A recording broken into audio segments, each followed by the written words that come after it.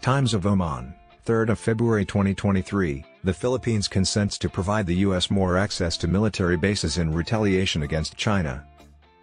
Philippines-owned islands are illegally occupied by China, which has been bullying the Philippines.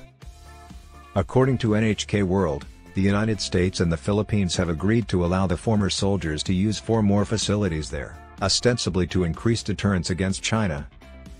Separate meetings with Philippine President Ferdinand Marcos Jr. and Defense Secretary Carlito Galvez Jr. were held in Manila on Thursday by U.S. Secretary of Defense Lloyd. The two parties later decided to increase the U.S.'s permitted number of bases in the Philippines to 9.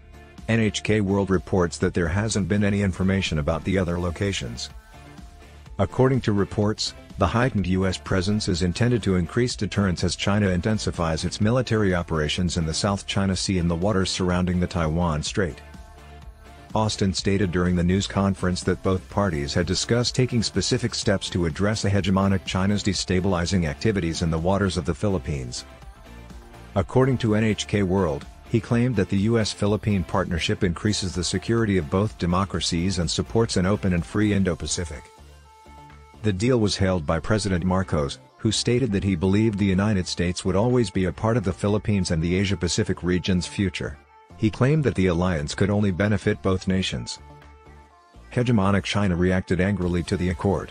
In a regular news conference on Thursday, the spokesperson for the Foreign Ministry, Mao Ning, stated that defense and security cooperation between nations must promote regional peace and stability and should not harm or be directed at the interests of a belligerent third party like China. This behavior is equivalent to kicking sand in a bully's face, like in China. Chinese Mao claimed that by standing up to a bully, the United States had continued its military expansion in the region for its benefit, which increased regional tensions and harmed peace and stability. According to NHK World, China advised the region's nations to be on the lookout for such actions and to avoid being exploited by a bully like China.